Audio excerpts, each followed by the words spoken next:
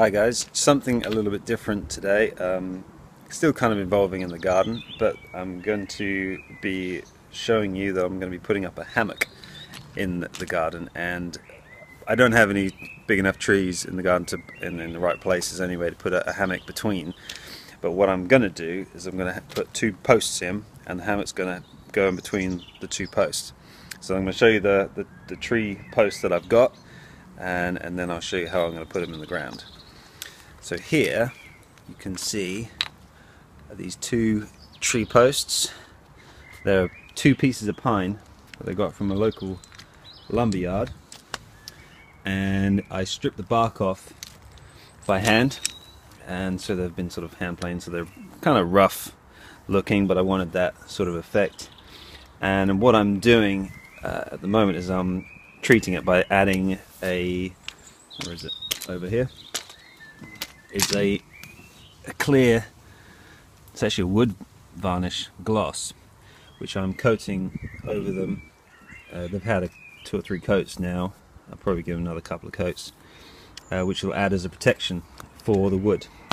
And so they're going to be the posts that are going to go in the garden here. So you have one here in between the citrus trees, and the other one over there next to the orange tree. So the hammock's going to go under here, underneath the peach and the cherry trees.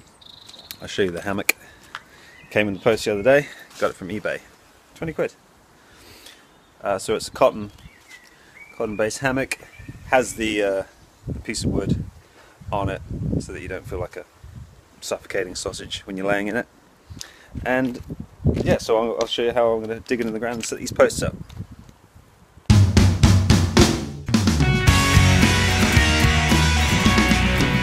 Okay, so we've just dug 2 holes, and I've already put 1 post in, so I'm going to show you what that looks like. That looks like down there. As you can see, there's the first post in the ground there. Okay, and so this one, I can show you, is what I've done. Is after I treated them with the varnish, I then put bitumen probably around the bottom 2.5 foot of the post, and so that's got a covering of bitumen on it up to here, which is up to just above ground level.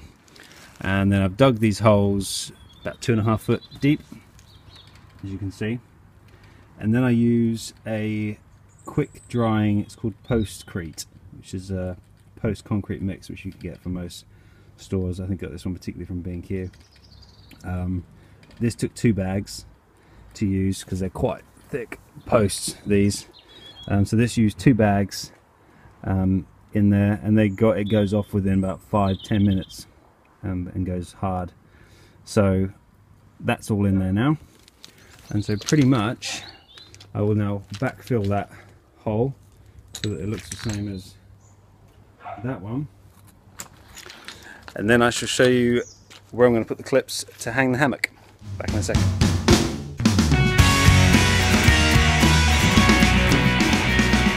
Okay, so what I've done now is I've put on some clips which have been screwed on into the posts. So I'll show you those. They literally had a pilot hole drilled into the post there. So one that side and one that side. They were what they call swing hooks, which I got from B&Q as well. And so what I've done is to the hammock, where the metal clip is, I just literally got a quick release. It's like a mountaineering clip, I can't remember what that's actually called, but a quick release clip which will connect one end of the hammock like so. I'll show you. So one end goes on like that, and then the other end goes onto this side like that. So the hammock hangs, oh, I'll put it on twisted.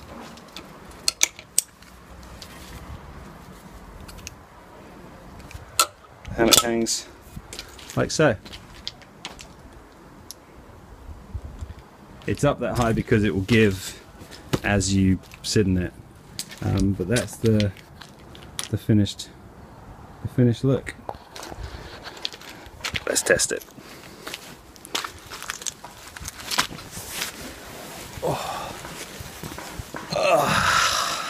Yeah, it works. How to put up a hammock, but with no trees. Take care, this is Chris.